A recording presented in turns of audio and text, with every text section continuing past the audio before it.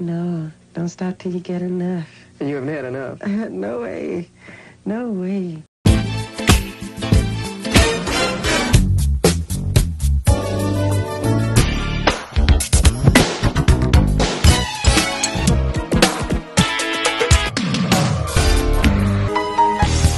What's good, YouTube? What's good? It's your boy Nick, man, and I'm back with another video, as you can see. And before we get started, if this is your first time on my channel, make sure you guys click that like button.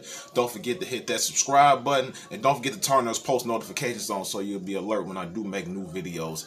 It'll help me, but it will also help the algorithm of YouTube as well, you know what I'm saying, for my videos to surface around, and I would really appreciate it, you know what I'm saying. And check out the last video I did, you know what I'm saying. If you got time, you know what I'm saying, no big rush, but I really appreciate you guys check out the last video I did. So today we're about to be watching Michael Jackson and Jermaine Jackson's battle for solo success, you know what I'm saying. But without further ado, man, let's cut the chase and get straight into it, man. Let's go. Siblings sounds like it could be the best thing in the world, but in reality it could be an absolute nightmare. While their chemistry outwardly looked pleasant during their time in the Jackson 5, these performing brothers soon developed a sibling rivalry that became especially fierce years after the group's Motown heyday. That rivalry being between Michael Jackson and his older brother Jermaine. Making It Alone. The Jackson 5's exodus to Epic Records wasn't just hard for Jermaine, but was also a tough pill for Motown to swallow. The Detroit record company that managed the careers of the most popular black music artists of the 60s was now experiencing a serious downturn, and the Jacksons weren't the only part to play in that. By 1975, the Spinners had left Motown and found great success. Gladys Knight and the Pips left and also experienced a career resurgence, and longtime Motown producers like Lamont Dozier had also made their exit. Diana Ross, The Temptations, and The Miracles, all of whom remained on the label, were beginning to appear as old hat. Only Stevie Wonder and the Jackson 5, the last successful act they developed, continued to push an image of Motown as a commercially viable entity at the more cutting edge of popular music. Once visionaries that made stars out of kids from Detroit's Brewster projects, they were seen as no longer catapulting careers, but holding their talent captive by nefarious contracts. Quote, "We left Motown because we look forward to selling a lot of albums. Motown sells a lot of singles. Epic sells a lot of albums." Brother Tito Jackson stated at a 1975 press conference announcing their departure from Motown. In light of a statement like this, Berry Gordy responded by stepping it up a notch to demonstrate that the Jackson family's presumption was unfounded and that their departure would ultimately prove to be a grave mistake. With his son-in-law, the last Jackson remaining, Gordy hired a who's who of Motown producers. This included Hal Davis, who was instrumental in the Jackson 5's early success, and Jeffrey Bowen to develop Jermaine's next record, which its mission was to launch his adult solo career. 1970s major hitmakers like Barry White were even in talks with Berry Gordy to help with the album. White confirming in a 1975 interview, quote, "There's a strong possibility that I might even produce Jermaine Jackson in the future, and I can dig that. Barry's got every step of Jermaine's career mapped out, and it's just a matter of executing the program." When in the past brotherly competition played out in fan magazines while Jermaine was still in the Jackson 5, now it was featured in national press as both Jermaine and the Jacksons battled it out in the charts. Jermaine's record label even got in on the act, with Motown releasing Joyful Jukebox Music, an album of previously unreleased tracks by the Jackson 5, recorded a year before they switched labels. The record was stocked on music store shelves mere weeks before the newly formed Jacksons were to release their much-anticipated debut at Epic. A clear attempt to confuse the record-buying public, or at least spread the allowances of fans, so to diminish the Jacksons' first-week record sales and put money back in Motown's pocket. Emotions got the best of them during this period of change, but the hardest feelings were not so much among the brothers as with the public, who looked at Jermaine as something of a traitor. Quote, "We would be playing basketball together, and people would come up to get their autographs, but they wouldn't ask for mine, because they would say, 'Oh no, we don't want your autograph because you left your brothers.'" Motown soon began heavy promotion for Jermaine's first album since leaving the group, 1976's My Name is Jermaine, which featured the futuristic Bass Odyssey, Let's Be Young Tonight, and the ballad My Touch of Madness. However, the record didn't rip through the charts as Motown had hoped, with its lead single peaking on the Billboard Hot 100 at a disappointing 55. Whoa. What came next was Feel the Fire, 55. a record released a year later in 1977 and ranked even lower than its predecessor, followed by the uncharting Frontiers less than a year later, which included 2 Stevie Wonder cover songs, namely Isn't She Lovely and I Love Every Little Thing About You. Although Jermaine's first 3 records post the Jackson 5 didn't propel his career forward as he and Motown hoped, the Stevie Wonder connection he developed continued, resulting in Jermaine enlisting the aid of his label mate to write and produce 3 of the tracks that would feature on his 1979 album, Let's Get Serious. This included the record's title track, which became Jackson's second top 10 pop hit and first #1 single on the R&B chart, edging out brother Michael's platinum-certified mega hit, Rock With You. Wow. Achieving both commercial and critical success with the track, Jermaine was also nominated for a Grammy Award for Best Male R&B Vocal Performance. However, lost to his brother Michael, who secured his first Grammy for his performance on another 1979 smash hit of his, Don't Stop Till You Get Enough. Brothers reunited. At this point, it felt that Jermaine and his brothers had finally hit their stride after the Jacksons secured a string of hits from their 1978 album Destiny, and Michael's incredible solo success with Off the Wall. However, the public perception was that Jermaine had it the easiest because his father-in-law ran the recording company. Quote, "But it was harder on me than it would have been on anybody else," he said when questioned. Quote, "My father-in-law was tough on me, tougher than he was on anybody else."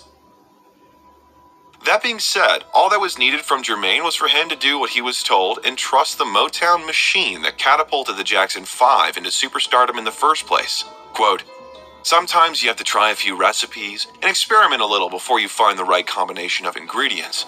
It was the same way with my albums. I had to change ingredients and now I think I have it right." However, Jermaine was becoming increasingly frustrated, and after so many unfulfilled dreams in the years since leaving his brothers, he feared his career wasn't building enough momentum to reach his ultimate goals. Quote, "I haven't toured since the last show I did with my brothers in Las Vegas. I guess I feel I want to be more ready and have the product. I could have toured after Let's Get Serious, but my father-in-law told me, look, that's just one hit record. You've got to do it," and he was absolutely right. However, having performed since the age of 9, Jermaine felt he was too long in the tooth at 26 to be constantly told that he needed to prove himself and work on his craft before achieving success. He had long paid his dues and should be reaping the benefits of his hard work like his brothers, performing arenas night after night around the world. After the disappointing release of the records I Like Your Style in 1981 and Let Me Tickle Your Fancy the following year, Jermaine finally began to plan his long-anticipated exit from Motown, who appeared to have run out of steam when it came to his career. Some kind of reunion with his brothers was also on the cards, although Jermaine was keen for it not to be as seen as him simply rejoining the band, or even worse, piggybacking off their recent success. Quote, "We are planning to do one tour together," Jermaine said in a 1982 interview. Quote, "And we may even do an album together, but no, it wouldn't be a permanent thing. I'm on my own for keeps. I like it this way." The Jackson Brothers reunion would come during a high-profile 1983 television special celebrating 25 years of unparalleled success and the enduring legacy of Motown. Motown 25. There, they were to perform a string of early Jackson 5 hits, and after, Michael was to appear on stage alone to do his own rendition of the latest single from his new record, Thriller. Although the televised event was billed as the Jackson Brothers' Big Reunion, Michael Jackson's stellar performance of Billie Jean and his first introduction of his soon-to-be signature move, the moonwalk, stole the show and was the focus of headlines the next morning. This performance marked the beginning of a colossal rise in popularity and hysteria that surrounded his brother Michael. From monster hits Billie Jean to Beat It and then Thriller, their heavily rotated videos on MTV introduced Jackson to a whole new generation of music buyers, and the Gloved Ones album and single sales went off the charts. Michael Mania had truly taken over the nation and around the world. With Michael's star power at an all-time high and an increasingly anticipated tour with his brothers in the works, Jermaine was in the best of positions to secure a promising record contract outside of Motown. In June 1983, it was announced that after 14 years, Jermaine Jackson had left Motown Records and signed with Arista. It was a bold move to make, probably the biggest of his career, and the first time he would be able to prove he could make it on his own without being molded by a domineering fatherly presence. The road to victory. Towards the end of 1983, during a New York press conference, boxing promoter Don King announced in grand fashion that the Jackson brothers were reuniting for a world tour that would start in the summer of 1984. Accompanying the tour would also be a New Jackson's record, which will be their first as a group since 1976. Tossing out figures like $5 million to $25 million, King said he expected it to be the most profitable pop music tour ever. The brothers had already secured a $5 million tour sponsorship deal with Pepsi-Cola, the largest corporate sponsorship deal in rock history. During the event, Jermaine Jackson said that the brothers for a long time wanted to work together again, particularly after being reunited at Motown 25. Although the tour had the Jacksons headlining, their success and popularity as a group had largely been eclipsed by the recent phenomenal success of Michael's solo work. With the Thriller album set to become the largest selling record of all time, many questioned why Michael would be back on stage with his brothers when a solo tour would be way more lucrative for the artist. There was no answer at the press conference, but Michael is said to have agreed to the tour because his family were so invested in it. It was a favor to them and a parting gift as he moved on to more solo projects. Although Michael's throat was said to be too tired to speak during the press conference, a release handed out beforehand had Michael clearly quoted as saying this will be the last tour. After this announcement, Jermaine spent the following months in the studio finishing up recording for his debut at Arista, and an album that would introduce himself to a whole new global audience of prospective fans that Michael had previously captivated with Thriller. The record was simply titled Jermaine Jackson, or Dynamite internationally, and didn't deviate too far from the trending sounds of 80s pop, giving them a slickly produced Jackson R&B edge. Stony-faced and poised in a velvet military-style jacket, what surprised many is that Jermaine didn't make much of an attempt to differentiate himself from his superstar brother, with many critics citing his latest output as poor imitations of Michael's more recent hits. Its lead single, Dynamite, was a clear attempt at producing a dance-focused, MTV-friendly video epic in a similar vein to Michael's Beat It. While music critic Scott L. Miley noted that, quote, the construction of the silly escape from the planet of the Ant-Men might as well be a cheaper version of Thriller, and how about that opening bass line for his duet with Michael, Tell Me I'm Not Dreaming, which sounds a lot like the opener for Michael's Don't Stop Till You Get Enough. The album not only featured brother Michael, but also Tito and Randy, as well as a then unknown Whitney Houston, and a sentimental ballad, Take Good Care of My Heart. Overall, the record sold well, reaching #1 on the R&B charts and selling over 500,000 copies in the US alone. Critics claimed it was a perfectly serviceable record, but if it weren't for the phenomenal popularity of his brother, there wouldn't have been nearly as much attention paid to the release of it. Although it made marketing sense to tap into the buzz around his brother, Michael's unparalleled talent and recent incredible chart success ultimately shrunk Jermaine's own perceived status.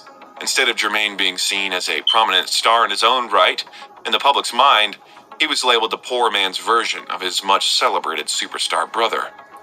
However, this could all change as opening night for the Jacksons' Victory Tour approached. It was the first time Jermaine had toured in over 8 years, and he was the only brother, aside from Michael, to secure a part of the show dedicated to his solo work. No greater of an opportunity to build buzz and finally launch himself as a mainstream artist in his own right. Although the road to victory wasn't as smooth as he and his brothers would have hoped. If you enjoyed this, then check out the other Jackson family dynamics we have documented in previous videos. Links are in the description box below. Subscribe. Another interesting video, you know what I'm saying? But what I will say is that Jermaine stayed loyal to pretty much the label that discovered them, man. His brothers went on to go to Epic, you know what I'm saying? And I understand why they went to Epic, because like they wanted like more, like they said, they wanted to sell albums, and Motown was really good. All Motown did was really sell singles, but they wanted to sell albums, and you know, they wanted to do more songwriting, more producing and stuff like that. So that's when they went to Epic, and they did pretty well. But Jermaine stayed committed. You know what I'm saying? He really did. But I'm gonna just end the video right here, man. You know what I'm saying, man? If you like this video, don't forget to like this video. Don't forget to subscribe to the channel, man. And turn to have your post notifications on. You know what I'm saying? I've been your boy Nick, and I'll see you in the next video, bruh. Peace.